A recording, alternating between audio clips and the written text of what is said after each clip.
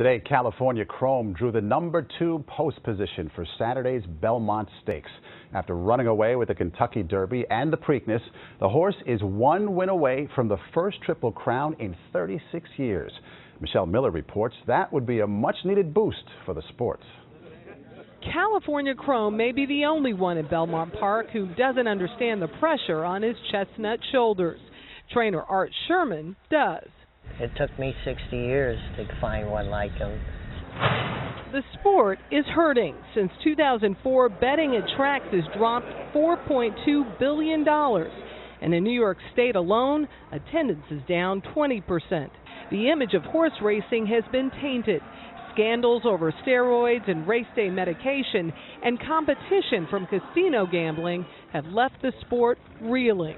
Hall of Fame jockey Gary Stevens says this sport needs a hero. Right now he is a rock star, but if he doesn't win the Triple Crown, he's just going to be another statistic. I don't know, I've got fingers crossed. Chrome has not just been lucky, he's been remarkable, especially considering his humble backstory. Owners Perry Martin and Steve Coburn are paupers in the sport of kings.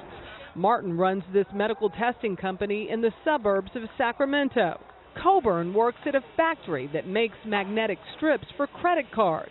It costs the team $10,000 to breed the mare that produced Chrome. People spend millions and millions of dollars buying horses, putting them through training, and have never done anything that we did our first try. Father and son co-trainers Art and Alan Sherman are both former jockeys. But the closest either got to racing glory was when Father Art was an exercise rider aboard the Derby winner Swaps. That was in 1955. Will he put fans back in the stands? I think he already has. Many race fans believe California Chrome can't be touched. And Chrome might agree. He got rolling. Chrome is currently the 3-5 favorite here at Belmont, but Maurice, this track is 1.5 miles long, the longest of any of the three races here, and this is the track that's called the Graveyard of Champions. That it is. Michelle Miller with the Reflexes tonight at Belmont Park.